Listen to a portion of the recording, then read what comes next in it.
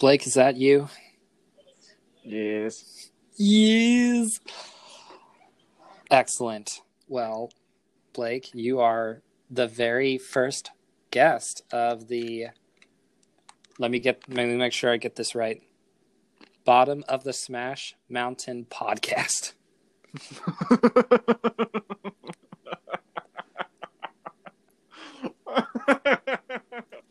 That's a great name. See, I thought it would be great, and I'll have already explained this because this is the pilot episode, but it's just me. I'm not even like a scrub. I'm like whatever's below that. Just a page. What's another kind of like Middle Ages term? It's not just page. It's like squire, right? I think page is below squire. Let's go with that then. I'm just a page, literal page, in the grand scheme of all things competitive Smash. But I don't just do Smash content. That's my main focus. But I'll do other stuff too. So All right. I'm not bringing you on for Smash unless you want to talk Smash. Okay. Well, what are we talking about? Really, I wanted to just go in whatever direction you felt like, since you're the guest of honor, and I don't want to put you on the spot for anything you don't want to talk about. So if you're feeling comfortable with talking about what we do when we get together, we play Smash Remix, the Smash 64 mod. You comfortable talking about that? Yeah. Okay, so before we continue, do you want to go by something besides Blake? My tag, if you will, is Cypher. So do you want to have the people call you something else other than Blake, or you just want to do Jesse and Blake and we can just... No, I'm good with Blake. All right, cool.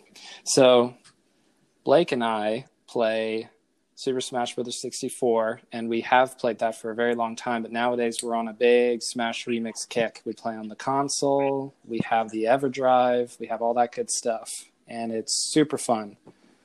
I am better than Blake, but Blake by a wide margin is improving. I have to say that. Ever so slowly. You are improving ever so quickly. Well,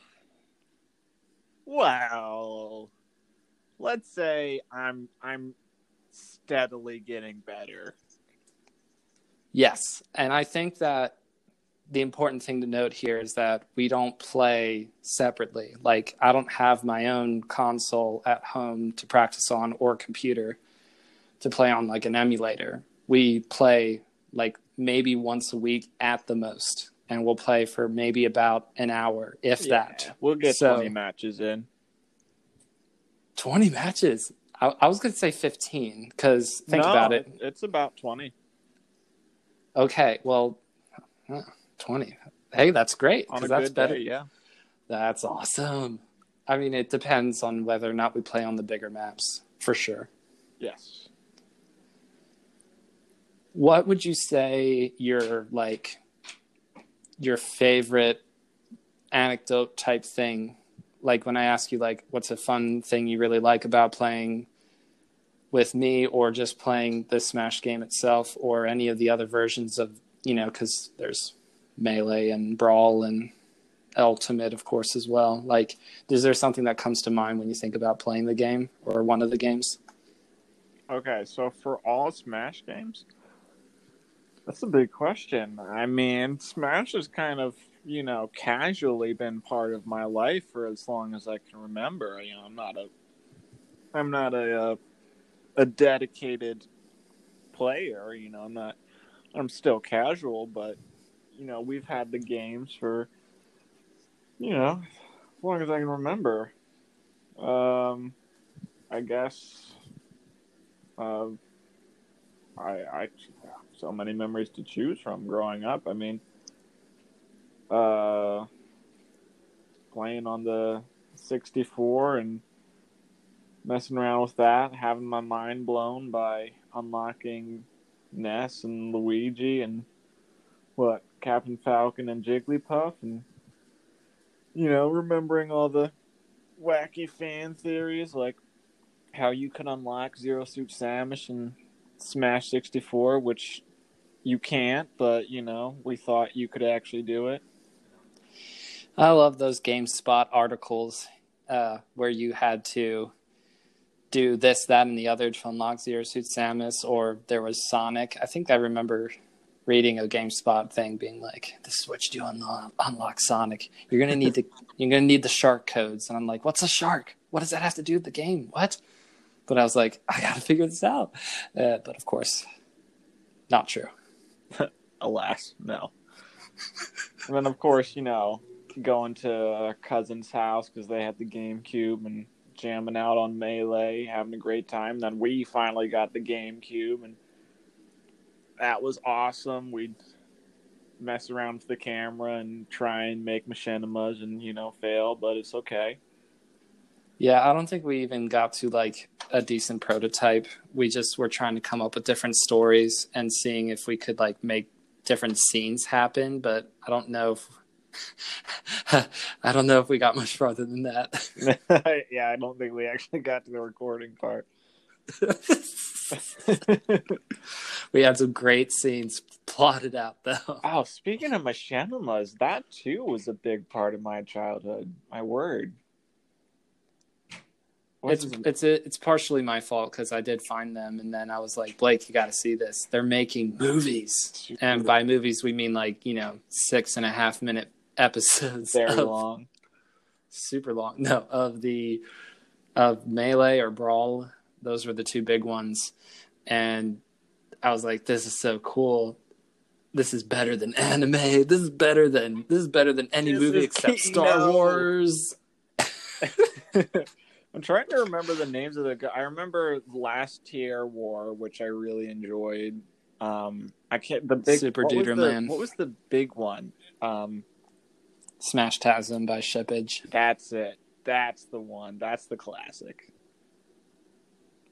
I love that series, although most of it is gone. I don't know. What? Okay, we haven't talked about this, but they're very hard to find on YouTube. No. I think there's only a few episodes there now because I don't know if you remember this, but the creator of that show, he signed a contract with... There was this YouTube channel that kind of was snapping up all these content creators. They didn't even call them content creators at the time. It was just like, people making YouTube stuff. But it was a big network of content creators making different kinds of stuff. Anyway, I can't remember the name, but they shut down and they removed most of the content from there. From the whole YouTube page that they had up there. Okay, well, where can you find it now? I have no clue. I haven't tried to find it. I'm gonna look into probably that. I'm gonna look into that. You do that. You do that. What was the other one? I can't remember the name of it, but it was the main character. It was from Brawl. The main character was Bowser that had his white and gold skin. Yes, Smash King. And yeah, they got really into like actually editing the 3D models so it made them look like they were talking at some points. Yes, it started to feel like real cinematic history happening. No, it wasn't. Okay, so when I go back and watch them, it wasn't quite on that level, but they're still good.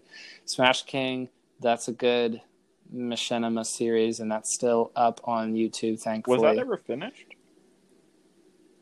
He's still working on it. As far as I'm aware, the most recent upload was a month or two ago. Oh, wow. So I have watched the newer episodes, but honestly, I watch them at bedtime, and I'll be honest, I do fall asleep occasionally at different times, watching different content. It happens. I was falling asleep watching some Naruto episodes sometimes. It happens. Well, when you have like about 700 too many episodes of a show, I'm just saying. Yeah. I'm just saying. Yeah, no, it's true. There's a lot of filler. I know I made somebody mad. I know you're like low key mad. I'm not you, mad. You understand. I understand. I'm not mad about it. I'm not salty because I understand. you don't get to 720 episodes without, like 300 of those episodes being straight filler. It happens. I would be interested to see somebody actually go for it. But yeah, that's just part of the biz. Like, I would never understand. Should I make a filler podcast episode? Okay, anyway, we've been on the phone for 10 minutes now recording this interview, or your portion of the podcast, The Blake Show, which I appreciate. Yeah.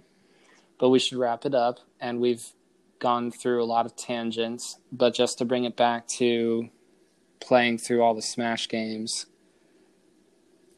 do you feel like you know what your favorite one to play is? Oh, wow.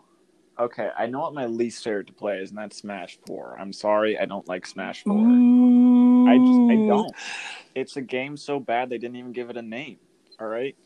Oh, dang. Listen, it's not as enjoyable as the other ones. There. Well, when it's the follow-up to Brawl, and you can say what you want about Brawl, but it's so much fun to play. Yes. Like, I wouldn't want to play it competitively, but it's so much fun. It's a great part of it. The Subspace Emissary and the 4-player battles. So, yeah. Do you remember that if you got hit and you're flying across the screen and you fly through somebody, they actually get hit too? In Brawl? Yeah. Yeah, I think so. That checks out. That stopped after that. Like in Smash 4, you would just fly through people, and it's just a little thing. And it annoys me that they stopped that after Brawl, moving forward into Smash 4. But there are a million things wrong with Smash 4 in my opinion, but I guess it's alright. They put Mewtwo back in. That was hype. I mean, as far as favorites go, I don't know. It's a toss up between I can't choose between the remaining ones. I mean, they're all good for their own reasons. Ultimate has got its own thing going on. Brawl's got its own thing going on. Like, they're all so. It's the same general concept, but they all take it in such a unique direction. And I appreciate that, because when the game is directed by the same person, and we're talking about Masahiro Sakurai, you would think that each game would only differ from the other slightly, but they do have their own identities for the most part. Yeah. No, I mean, they each feel very different. So that's okay that you can't pick a favorite. If you asked me the same question, I don't know if I'd be able to give you a good answer. It varies from moment to moment. So no worries. I appreciate you coming on to the pod, to the, let me make sure I get this right, Bottom of the Smash Mountain podcast. Great name.